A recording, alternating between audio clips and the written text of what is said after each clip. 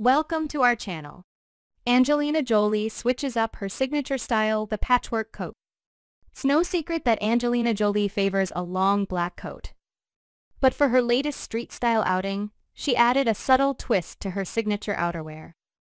Last week, the Eternal Star paid a visit to 57 Great Jones Street, the site of her flagship Atelier Jolie store, which has connections to artists Andy Warhol and Jean-Michel Basquiat.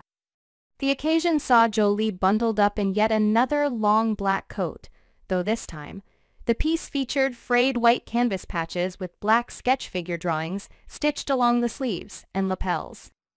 Additionally, a bronze floral motif was embroidered near the coat's sweeping hemline.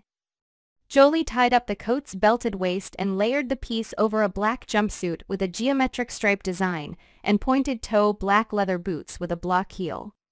To accessorize, she added black sunglasses and a large black tote bag.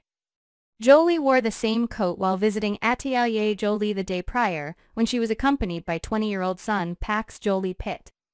That day, she styled the coat similarly. Thanks you for watching. Stay connected with us for more videos.